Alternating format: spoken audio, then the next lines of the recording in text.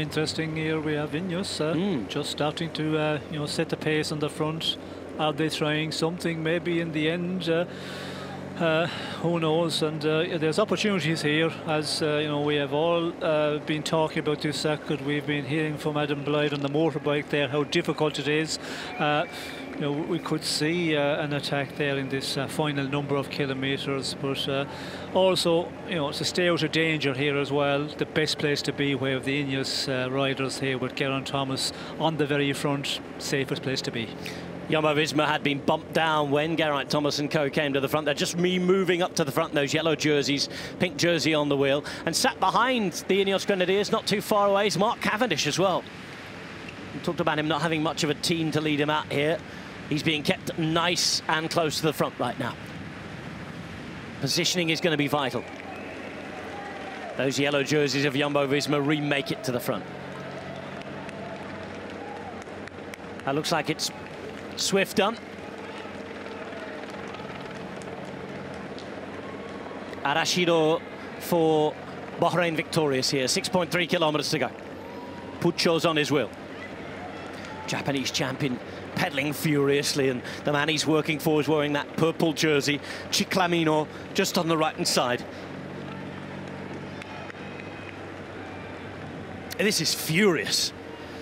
It is. We can see here the way they're just really racing full on here, and riders wanting to move up, keep a good position. We can see Cavendish there in the centre having a look around to see where's the best place. Is it left or right? Which wheel do I go for here? We can see teammates there as well, also trying to stay with him here.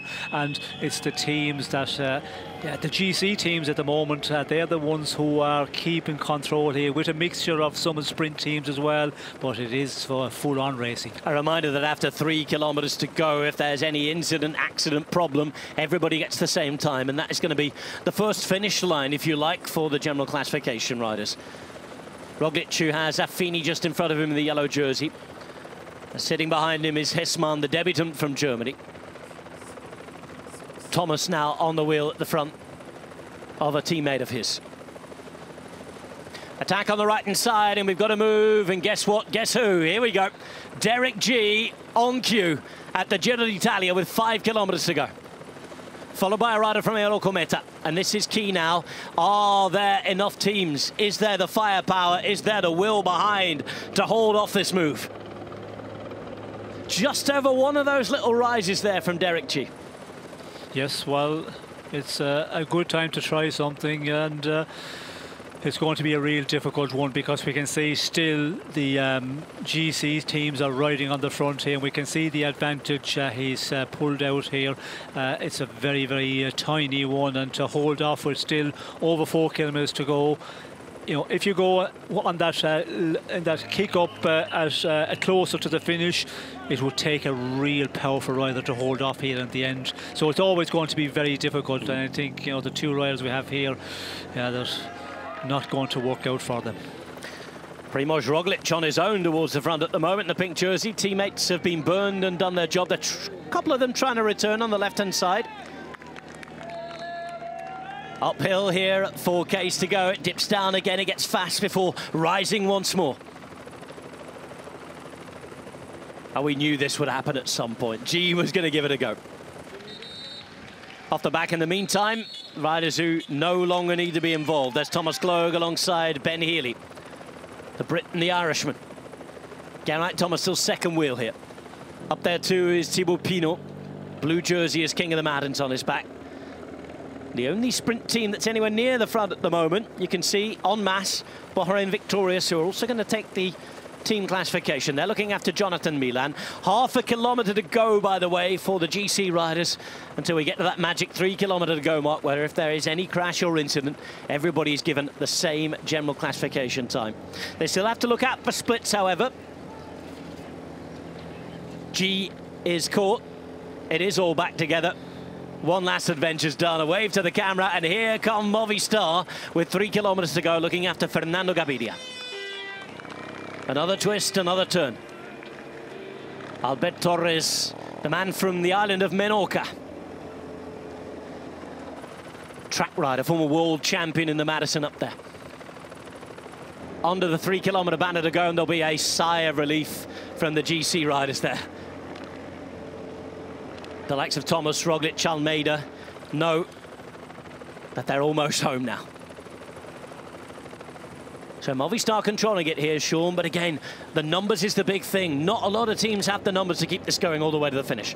No, and it's Rojas is on the front here, and to keep it going at this point, like 2.4 kilometers to go, it's too early. You can see, you know, some of the teams just waiting off. Bahrain there are just waiting for the moment, and a number of the other teams, you know, and riders waiting as well. And that's what you've got to do, just hold off. But Movistar, yeah, often we see this where they maybe take it up that little bit too early, but when you're on the front you have to keep on riding, because otherwise you get crowded out totally. Look at this. Geraint Thomas looks across to Luis Leon Sanchez, who's helping Mark Cavendish, says get on my wheel and ride, and Geraint Thomas is keeping Mark Cavendish close to the front here. Just less than 2 kilometers to go. Well, could you wish for a better man at this point? Well, when Geraint goes to the front, he will keep the pace real high. And yeah, if you're in the top, you know, 8 or 10 riders here, that's the perfect place to be for the moment. And we can see there's a lot of riders. You can see the rider from Ackerman from UAE, he's up there. We also see Intermarché, they had a rider there pretty close as well, moving up. So a big mixture of teams here, and the fast men all trying to keep the position for the moment. Coming up to 1 kilometre to go now, as Thomas it was who kept it up. It's now Sutelin who takes over at the front. On his wheel, one of the riders from Jaco Alula. They're about to turn and go past this sweeping left beyond the Colosseum and into the final 1,000 metres of the Giro D'Italia. Waiting and ready to go, British champion Mark Cavendish. Alongside him, the Colombian sprint star in the blue, who is Fernando Gaviria. The best sprinter at this Giro D'Italia so far, Jonathan Milan, is in the purple jersey. That's it, Fiamma Rossa, Flamme Rouge. Last kilometre of the 106th Giro D'Italia. That's going to be won by Primoz Roglic. Movistar, though, want one more stage win, and they take it up at the front. We're coming into the end. Cavendish is well positioned. He's on the wheel now of Milan, watching and waiting. Consonni in the red and white is there as well. Building up to a sprint finish after almost 3 hours of racing here. The stage is set. The arena's there. Time for the gladiators to go. 500 metres now, and it's Pasqualon who takes it up here. On his wheel, you can see Stewart, the British rider for Groupama FDJ, the giant figure there of Milan, with Cavendish on his wheel and waiting. Is it going to be one final golden goodbye? It's an early sprint launched again by Gaviria. Left hand side, he has Cavendish on his wheel. Here comes Cavendish through the centre. There is Cavendish through the centre. Milan's out the game. It's going to be a fairy tale. There's a crash behind, but it's Mark Cavendish. Mark Cavendish.